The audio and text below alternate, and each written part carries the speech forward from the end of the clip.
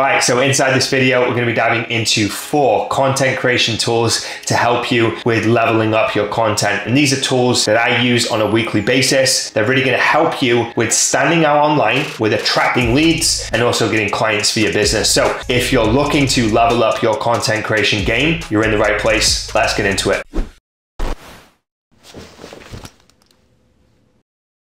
All right, so the first tool that I want to share with you is CapCut.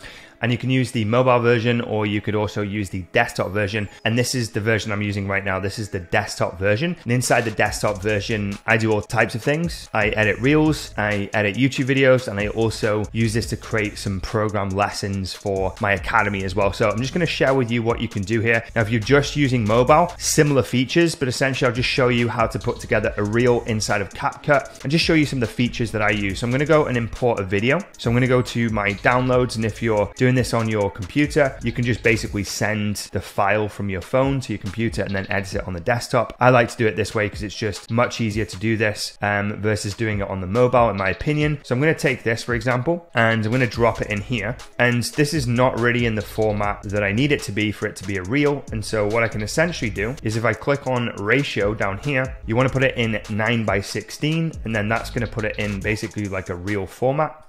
And then if we blow it up and now we play it, now it's in a reel format. So if you wanted to post that on your stories, that's the same format. If you wanted to post it in reels on Facebook or Instagram, that's in the right format. And if you wanted to post it, let's say on TikTok, it's in the right format. Now, in terms of the features that I do use is I like to create jump cuts and like shorten it down just to make it a little bit more engaging for anyone listening. So I'll essentially zoom in on all these bits where you see a gap, and then I'll go Control B, I'll scroll forward and I'll go Control B there.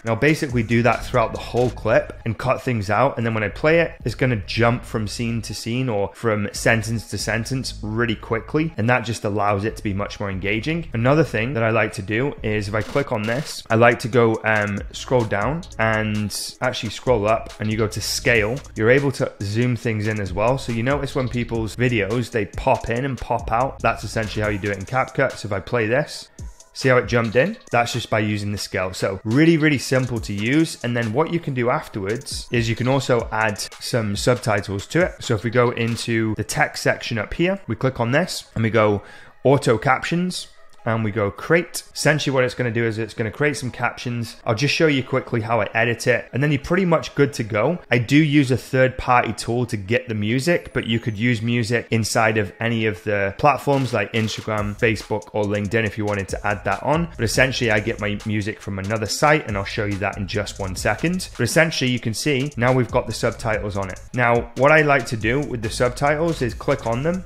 make the font size bigger, and then I have certain settings that I use. So I click on this setting, and then I click on this setting, and then I just make sure that it's the right size. And if we now play it, you can see the subs on it. Now, they're a little bit big, so I'm just gonna make them a little bit smaller, and that's gonna edit all the subs. So if I press play now, then it edits the subs or the captions, whatever you call them. And you can go in here as well and you can change the text. So if you wanna put in a capital there, or if there's anything that's not right, you can just scan through the video really quickly and just make sure that everything is correct and everything with the captions makes sense in terms of what you're saying. But honestly, captions is really good at building out those subtitles. And this is a piece of software that I use all the time because I not only create my reels in here, but I also do editing of some of my YouTube videos. So if it's just a very simple and quick edit that I'm not sending off to an editor, then I'll do it myself inside of CapCut. And so it's very versatile for doing that. So that is one of my top tools that I use when it comes to content creation. Like I promised, I'm going to show you where I actually got the music for my reels. I'm going to show you how to put it on top of your reels inside of CapCut in probably about 60 seconds or less, so bear with me. All right, so the site is called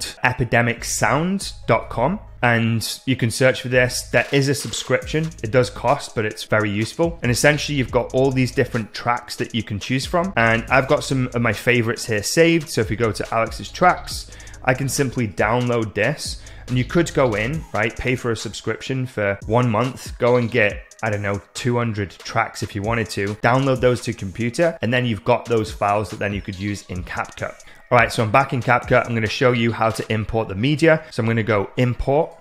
I'm gonna find that track, which is this track. and then it's so simple. You just grab it, you chuck it underneath, you move it over here, and then you just pull that down and just make sure it's not too loud. And then if we play, then we've got music, we've got the subtitles, and if we've done all the editing, we'll have all those jump cuts in there too. And you can layer some other stuff on top, like some B-roll or some other video footage to make this a little bit more engaging. And this is just a face-to-camera video, but you could do a training session inside the gym, get someone to video that for you, and then chop it up into like a full workout. You could do some stuff in the kitchen. You can do all sorts, of course. It doesn't have to be a face-to-camera video, but just wanted to show you my editing process inside of CapCut and how I actually use this in my business on a weekly basis. All right, so the next tool that I pretty much use every single week is Canva, and they've got a free and they've got a paid version. Now with the paid version, you've got more features and things that you can do, but you can see inside of here, we can do all kinds of things. I like to create graphics like this. Maybe that's client wins. Maybe that's something to promote something that I'm doing. What I love about this is it's actually very easy to use and it's very versatile. If you go to this section over here,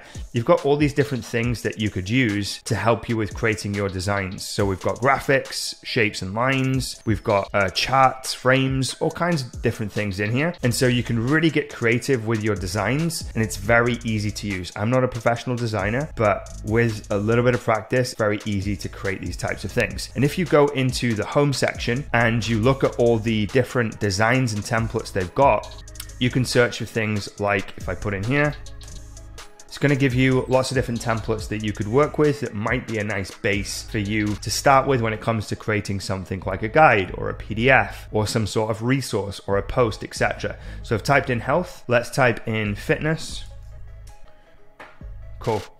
This is probably going to be applicable to a lot of people that are watching this right now. You can see that there's some really good designs, and there's been a big rise in these types of agencies that create this type of stuff for people. You can definitely go down that route, but if you spent a little time yourself just going into the template section inside of Canva, I imagine a lot of you listening to this are probably going to find some things that you can work with and can create some really quality designs for any bits of content or graphics or promotional assets that you want to create, even client ebooks just inside of the templates alone inside of Canva. And this is a must use in my opinion for any online personal trainer or any online health and fitness coach. So that is tool number 2. All right, so the next tool that I want to share with you is called Color Tone. Now, I'm not gonna brand myself as an influencer, and if we scroll through this, these look like influential people and influencers, but essentially I like to use this to actually put all of my photos, specifically for Instagram, but for other platforms too, into a filtration process. And I actually use their free feature. I believe it's called Seychelles is the one that I use. And essentially it just makes all of my images look congruent when I actually post them on Instagram or Facebook.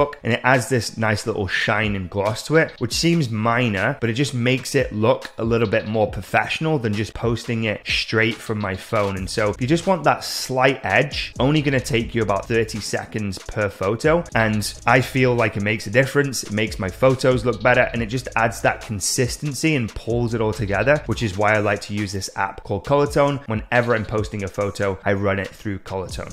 All right, so the final app that I want to share with you is Captions. And this is one that I used to use very heavily before I discovered CapCut, but this actually may be more appropriate or applicable to some of you listening to this. So I want to share this with you. Now, Captions is this one down here. So we're going to click on that. And essentially this is probably the best on the market for creating those subtitles over your videos. So let's just imagine you've created your video is done. You just need to add some captions to it. Captions is great for doing that. And so let's just go and select the video. I'm going to pick up like this video here. So we'll click on that one. And once this loads up, what we're essentially going to be able to do is we're going to be able to put the captions on top. So I'm just going to click done and then continue with item. And then essentially what it's going to do right now is it's just going to scan my voice, and essentially it's going to allow me to create those captions on top. So again, this is good if you want very specific and engaging looking captions and you just want to put captions on top of a finished video essentially. So I'm going to go proceed to English. Now it's going to upload and it's pretty quick.